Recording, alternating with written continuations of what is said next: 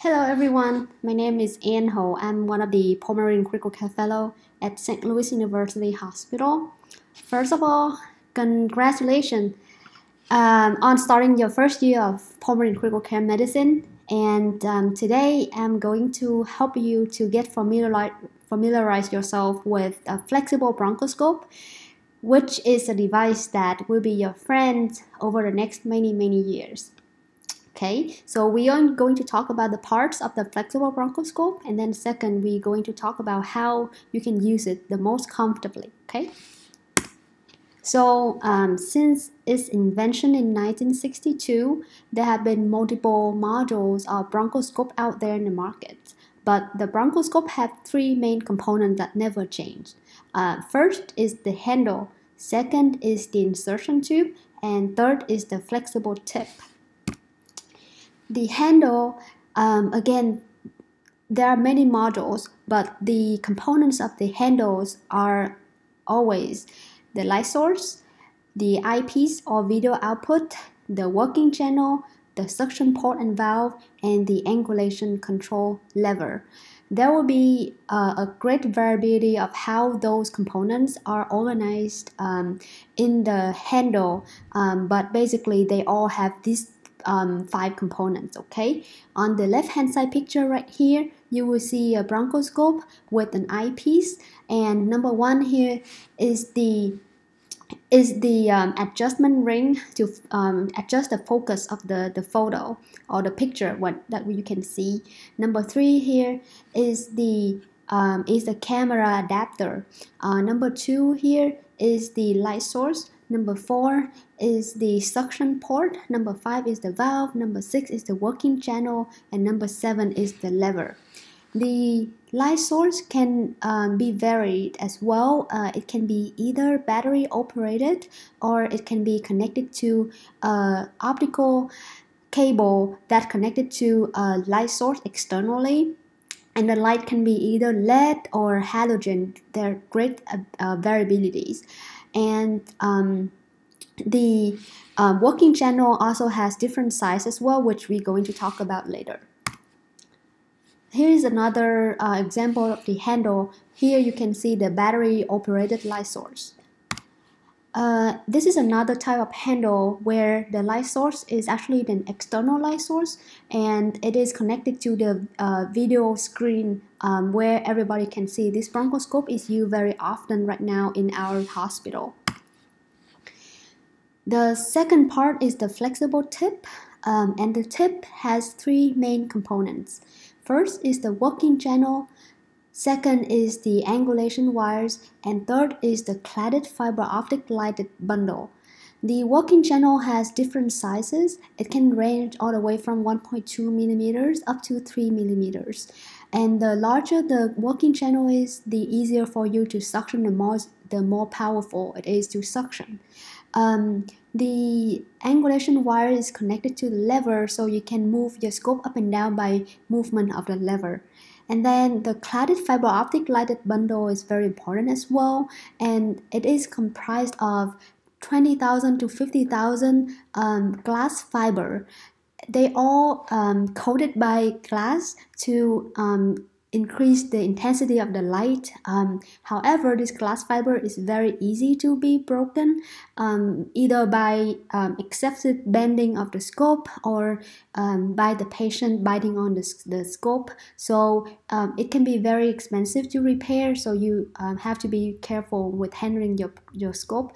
It can be, if you break just one fiber, or it can lead to multiple fiber that broken later on, and then it can cause dead pixel, and it can be very costly to repair. The tip sometimes can also has different type of chip to increase the angle of the view, and as well as the resolution of the photo.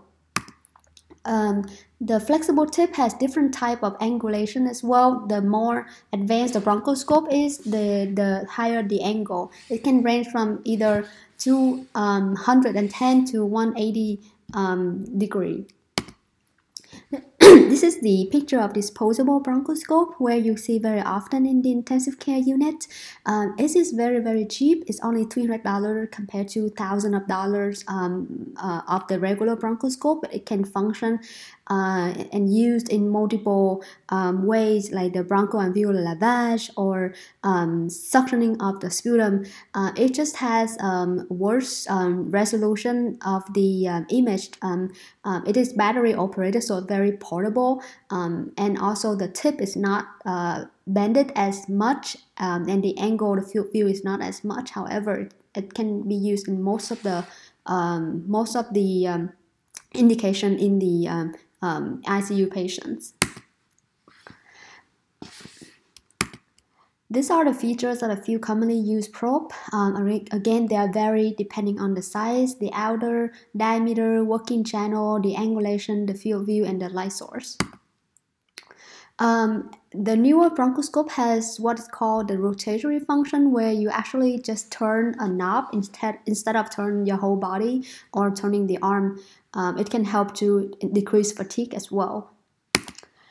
This is the example of some ultra-thin bronchoscope, and the most ultra-thin bronchoscope right now, it can be as thin as 1.5 millimeters, which is very easy to get to smaller airway. All right, what is the ergonomic use of bronchoscope and why do you have to talk about it? I think it's very important because nowadays we've seen a lot of pain and strain in bronchoscopists, and in the recent report, that actually 50% of bronchoscopists reported musculoskeletal pain, and more than 10% of them report significant adverse event related to this pain. To me, the most challenging segment is actually the left upper lobe apical posterior segment LB1 and 2, or superior segment of the lower lobe. Sometimes you even have to face the patient. And there have been recent advantages in bronchoscope designs, but to me, one of the most important is proper position. So proper position of yourself can prevent most of the injury that can happen. And this is the example of how you can evaluate whether you have a good position or not using what is called an RULA, or right upper extremity evaluation worksheet. And this can be used to evaluate for ergonomic in bronchoscopy in a few papers lately.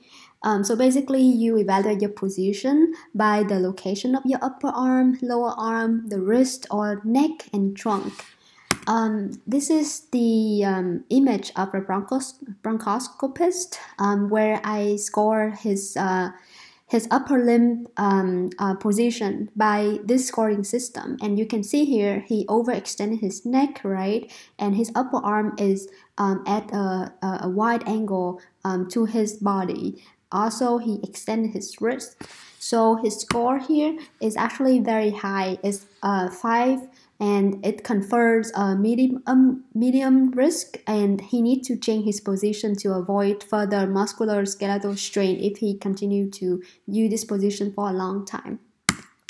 So there are a few tips that I would suggest to avoid muscle strain, and they are: first, you should adjust the monitor screen to your eye level and do not extend your neck. Do not afraid to use stool or raise your the patient bed up or move the patient closer to you to avoid overextension of your upper and lower arm, and try to rest your upper arm on your body if possible. And sometimes you can change your position as well, move a little bit to the side of the patient if you're trying to reach posterior segment. And then if you have the bronchoscope with the rotatory head, use it. It could be helpful for the LB1 and 2 segments. And lastly, you should train your muscle to avoid fatigue. Upper body workout has been very helpful for me, especially to help with your muscle strength. So that's it, and that would conclude my presentation. Best of luck to your training.